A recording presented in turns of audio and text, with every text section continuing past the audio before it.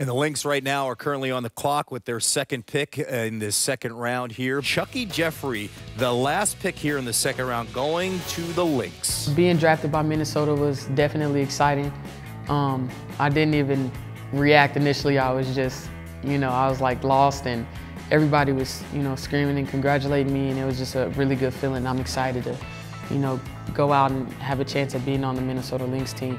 I know that they were the champions in 2011, and they were the runner-ups last year, so I know that they're a pretty good team. One of my favorite players, Maya Moore, is on the team. They got Simone Augustus, she's really good. Lindsay Whalen, very good point guard. So I got a lot of good players to look up to and learn from. I've always dreamed about being in the WNBA since I was a little kid.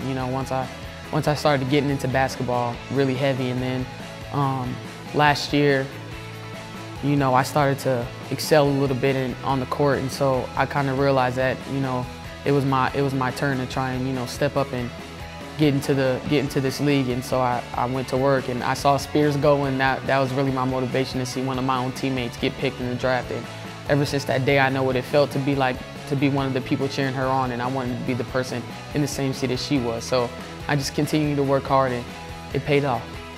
Sometimes I'll play 40 minutes here, and that's definitely not going to be the case in the WNBA, but I'm just excited to see whatever role I get to fall into.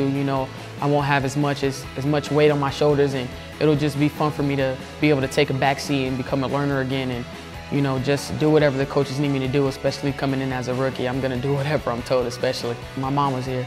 We were in the locker room, and everybody was cheering, and she was happy for me. She was screaming, and she kind of made a joke. She was like, "I want all my money back for my Jordans that I bought you, and my gas money for all the games that I came to." But it was just funny, She was cracking jokes on me because that's what she does when she gets emotional and she doesn't want to cry. So she kind of had a good cover up, but she was excited for me, and we hugged, and it was just great. It was an awesome feeling.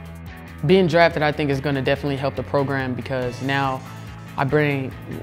it'll bring more light to the program, and especially with us going to the tournament this year.